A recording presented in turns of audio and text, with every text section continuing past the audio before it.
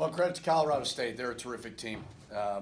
It's amazing just that this league and some of the players, how terrific they are. David Roddy was phenomenal.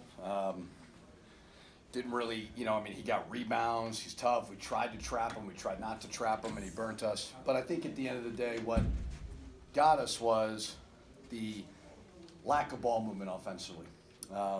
They were switching our ball screens, and we were just staring instead of moving bodies, and the offense let us down. But the first half was very entertaining. That was another great crowd, greatly appreciative. Great to see all your beautiful smiling faces instead of covered like usual. But very, very grateful for our fans, and we're building, and to get a 4 out of 5 winning, win 4 out of 5 in February is great. To win 3 in a row, we got to learn from it and see if we can go get San Jose.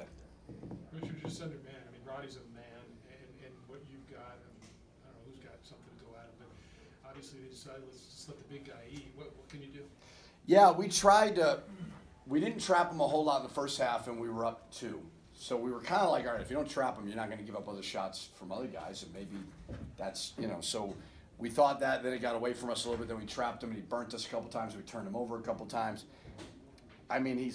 It's amazing that he's not like a clear-cut player of the year in the league. Now, who knows how they finish if they win it? I would think he would be. But we've seen some pretty good individual players, and I think they have some really, really good pieces too. And I even think Stevens is just the guy. Just never gets out of control. He plays winning basketball, so a lot to learn. I think Colorado State. I think they're good enough to go to a Sweet 16. I really do. I think they're that good.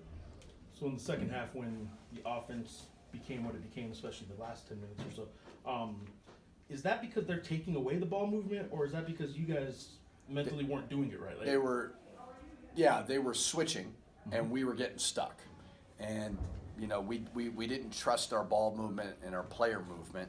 And, it's we kind of stared at House and Mash. House and Mash are the reason that we've won 11 games.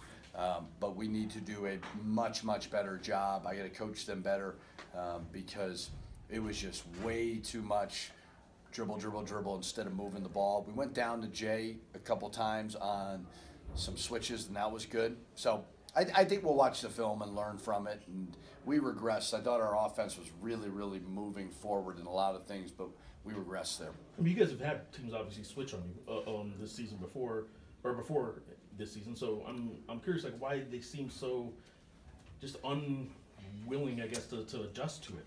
Well, I also think it's maybe the best team in the league. Okay. That may have something to do with it, where their length, they got some nice interchangeable parts.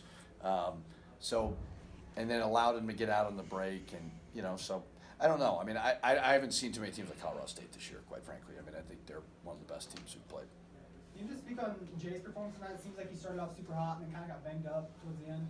Yeah, he's offensively very gifted. I'm excited for what he can become. I think he's bought into putting on weight and putting on muscle and working on his game, and I think he can really, with that size and that skill level, I think he can really move forward. He's rebounding the ball better, which is great. So his future's bright. We needed to do a better job of moving it and getting him touches instead of just all of us playing one-on-one. Yeah, and then Mash just seemed like he was getting kind of pushed around a little bit. He got kind of frustrated. What do you say to a guy like that where it's just he's just getting pushed around? Yeah, I thought he got a little frustrated. He missed 3 at the basket that were good looks, and it's a big physical team, and we're just not big and physical right now. So just keep playing through contact. We got into the bonus somewhat early in the second half and shot a couple too many jump shots. So I think there's going to be, when we watch the film, we're gonna say Colorado State's really, really good. Colorado State's what we want to become. That's Nico's done a really good job of slowly building it, right? And I know we don't want to be good in 4 years. I understand that, but he's built it the right way. That's what we're trying to do as well. And those are guys who weren't great early, and they've become great because they've got a lot of experience. Richard, minus 4 minutes, you just played with 2 of the best teams in the league over the last 3 days. What did your team prove to themselves? What do you know now that maybe you didn't know 3 days ago? Well, I think I've said it a lot. We're trying to rebuild a lot. And I think our fans that come and watch us play know we're going to give it our best shot. We are undermanned, but they see that we're going to scratch, we're going to claw. It's not going to be an easy game. There's clear deficiencies, front court and so on. We're clearly young, but we're going to keep fighting, and that's the biggest thing that I've been proud of. I think they're all great kids who work hard. And was there something going on that you decided not to go back to Forsley? Probably because, so we put Jay at the 5, and Jay was not great at guarding Roddy. So we put Javonte at the 4 and put him on him. And we just felt like matchup-wise, where we were swimming upstream, and Jay's the better offensive player, and our best offensive lineup has been going a little bit smaller. But I thought Sebastian was good. He got a little bit of foul trouble. We took him out, didn't go back to him. I think a lot of that was just we were swimming upstream offensively. Coach, 3 games in less than a week. You guys, are you gonna give the guys kind of some rest going into Sunday? Are you gonna go at it kind of hard? I'm not giving them rest. We'll come back. We're not gonna beat them up for sure, but tomorrow is Friday, so we'll watch a lot of film, get their minds right. It was emotional because just 2 games ago we beat a top 25 team, and who none of us expected, didn't know what to expect, so to speak. Then we just come off, and I was worried about their energy coming into this game, and it was really good at the beginning, and you could tell we got fatigued as the game went on. So this time of year, it's all about teaching them from film, but making sure they're rested. Coach, you talked about some of the other pieces around Roddy, but when he goes out with that 3rd foul, was there a moment where you maybe tried to insert something, or was there a strategy that just you guys weren't able to execute, or something? Not a whole lot worked.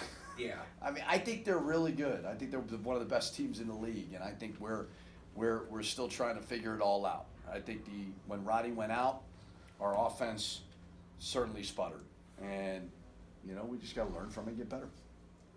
What do you guys got to do when the shots aren't falling? What can you guys do better than you did tonight when the shots just aren't falling in that second half? We as a team, just got a little stagnant on the offensive end. As you noticed, they were switching a lot, kind of took us out of our rhythm, throwing some zone at us. But at the end of the day, you just got to get stops on the defense end. That's what it comes down to, and they're the tougher team. You guys were right there with them. It was, again, toe-to-toe with the league title contender up until about midway through that second half. It was still close until about then. Was there a mindset change that you could feel, maybe your confidence change in the huddles or on the bench or anything? Could you kind of feel it slip away from you? Yeah, I didn't like our huddles, coming into it. Kind of felt like we were already beat, after they were getting make after make and we weren't getting stops. After we played so well last game, we thought it would carry over today.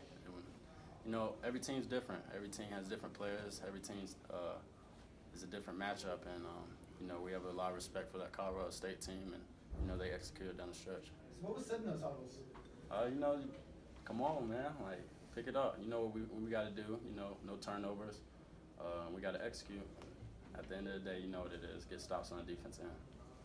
When Roddy went to the bench with the 3rd foul, was there something you guys were going to try to take advantage of that just wasn't happening? Right. Roddy's he's contender player of the year in this league. All respect. He's a very talented player. When he went out, obviously there's a little advantage for us. But when he's in, man, it's a load to take. It's a load to stop. You talked about them switching. You guys getting a little stagnant. I'm looking at the second half boxes right now. I know you only made 8 shots, but only 2 assists in the half it's pretty bad. Was that them taking it away, or was that you guys not passing enough? It's a little bit of both. We got to understand when teams do that. One-on-one's not the answer. Moving the ball, getting them shifted, and then attacking. That's what we got to do.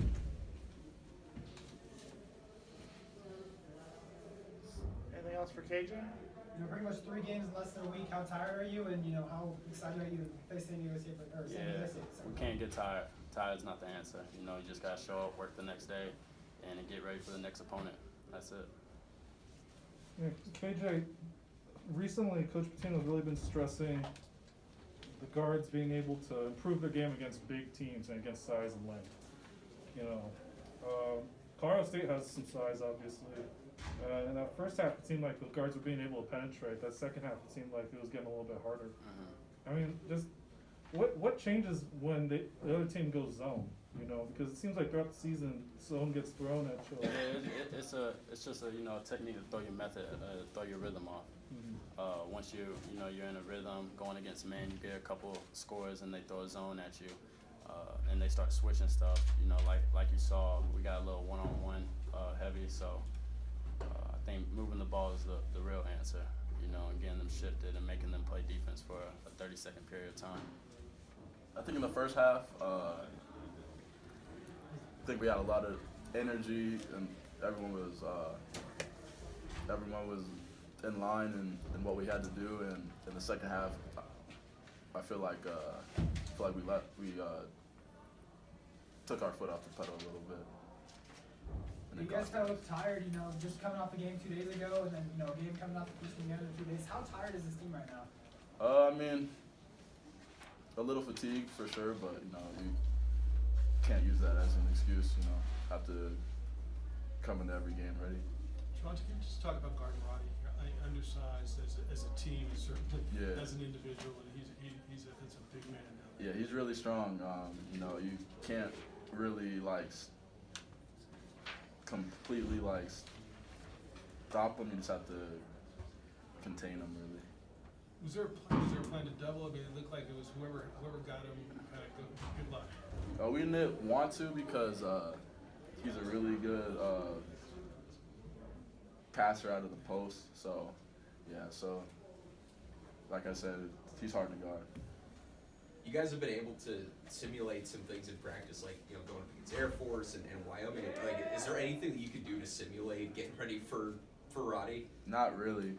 You know, he's what, like 250, 260? Yeah, it's a big man, like you said. It's just have to do your best to, you know, try to contain him. You played with these two teams basically for 2 straight games. What did you prove to yourself as a team in these last 3 days? You know, that other teams in the league should, I think, respect us a little more.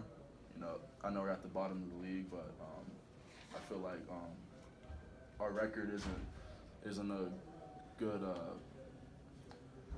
representation of how good we actually are. All right, so what do you guys got to take away from this week? Obviously, what happened Tuesday, that's a high. Happened in the second half, especially tonight. You guys have, you know, stuff to learn from. So overall this week, what does it mean for this program, what you guys did this week? It was a good week. You know, we can't be too high, but also can't be too low at the same time. So we just have to focus for San Jose. You guys are a team that, I mean, there's no secret about it. You guys, if you hit a bunch of jump shots, you guys are going to be pretty good. You guys have shown that at times this year. What can you do when the shot's not falling? What do you guys need to do a little better if the jump shots aren't falling? Defense, I think, really. You know, every game won't be able to hit everything, so you have to get it back on defense. Anything else for Javonte? So what's gonna be like playing San Jose State around, you know, the second time? Wyoming, obviously a big difference in, you know, the 2 games. San Jose State playing them for the second time. What do you expect? You know, every team always gets better the second time you play them. I know we won the first time, but we have to come into it with the same mindset and just, you know, just be ready to play them.